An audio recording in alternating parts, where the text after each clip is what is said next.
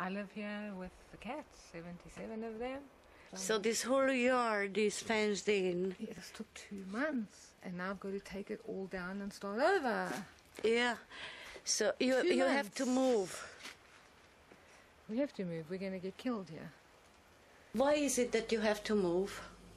Oh, so much, Clara. The owner... Tell me your story. The beginning is the owner of the house believes you just give him money and he doesn't have to do anything. So there's no sewage, he won't fix it. In winter I didn't have hot water, the geyser exploded, he won't fix that.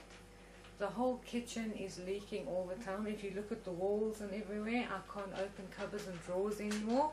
All my stuff in the cupboards are rotting. I mean, if you look under here, this is the whole place right now. Oh. Everywhere, and there's no point in even cleaning it anymore.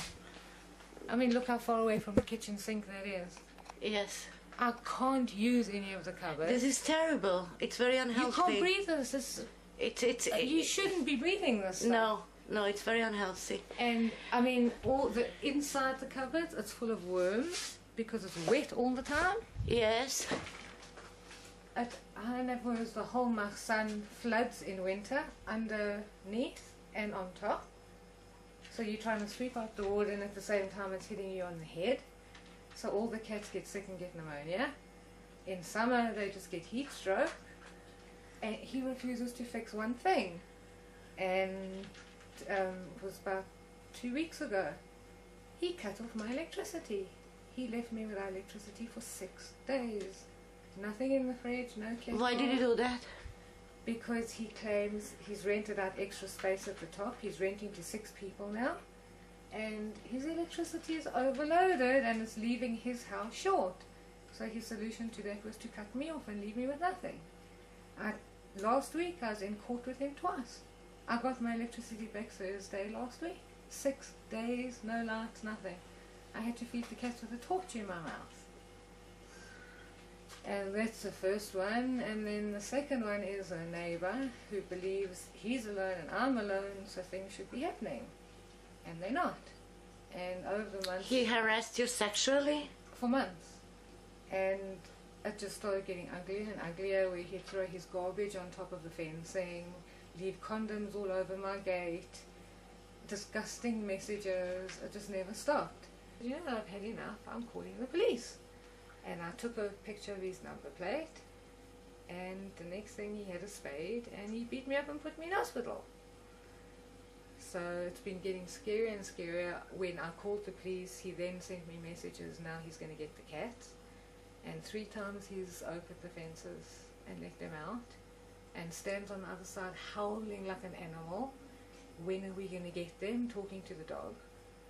And thank God right now he's under arrest, but we can't be around here if they let him out. But you can't live like this. Like when you're here you're afraid, and when you leave you're worried what's happening at home. Since he cut off my electricity, everything in the fridge went rotten. So the flies came? Now I've cleaned it twice, thrown everything away because everything was rotten. Since the electricity went back on, it doesn't matter what I do. It just, I stand at the kitchen, I'm covered in flowers. I can't stand it. I don't know what to do about it. I've cleaned everything. Gail, what's your profession? I'm a tennis coach.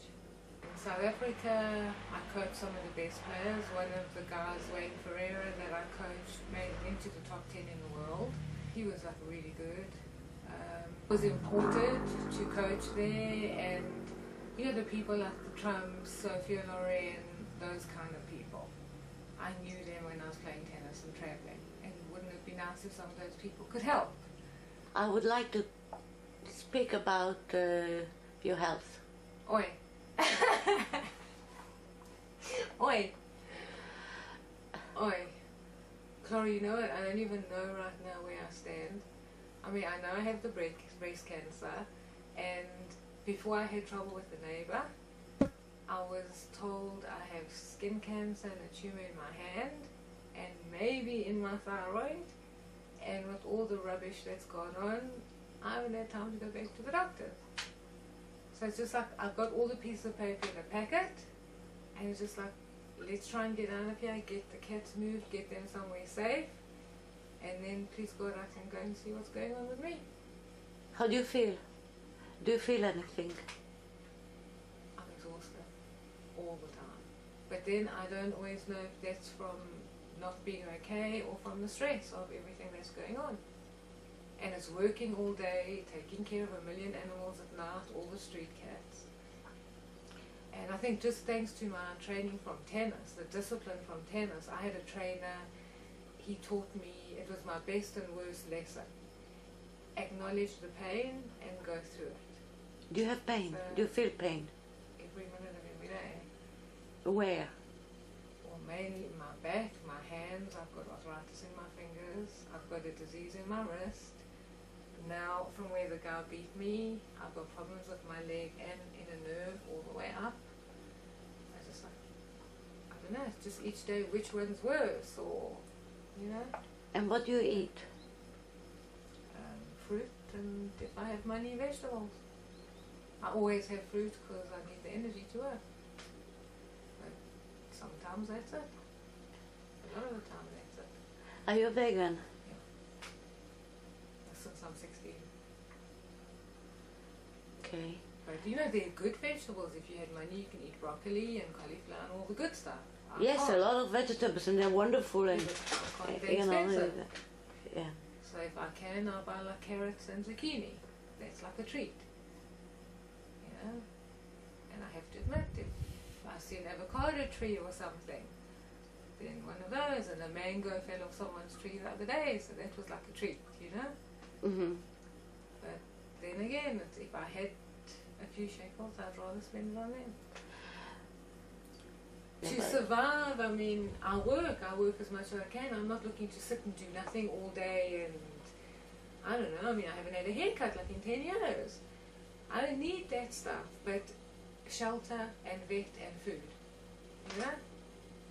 And a job that you have self-respect. That's about it. Yes.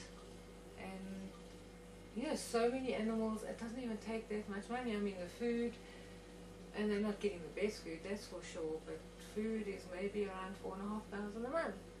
And that's close to 300 lives. I don't think that's a lot of money. No. But for me to earn it, and the rent, and anona, electricity, vet, petrol, car, all that stuff, it's getting impossible. I can't work enough hours. How much a month would you need from others? Except your work, and of course you'll be always working and so on, to what you will need some respite to heal.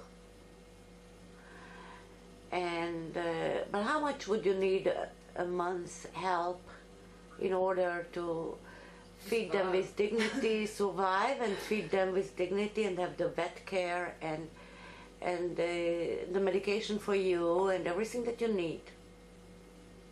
If I keep going the hours I'm working now, well, we're still going under probably about 2,500 every month. Let's get back to coaching. You would like to have more people to coach tennis coaching. Oh yeah. Tennis was before the cats, and that's my life, that's my home, that's where I'm the happiest, is on a tennis court. So only thing you'll hear me saying, I'm really good. And it makes me happy. I love being out there. And I mean, I know I'm good. I've been imported all over the world. In Germany, in America, I know all the rich and famous people like the Trumps and Sophia Loren and all of them, and that's home for me. But if it's a choice between that and the cats, there's still no choice. They come first.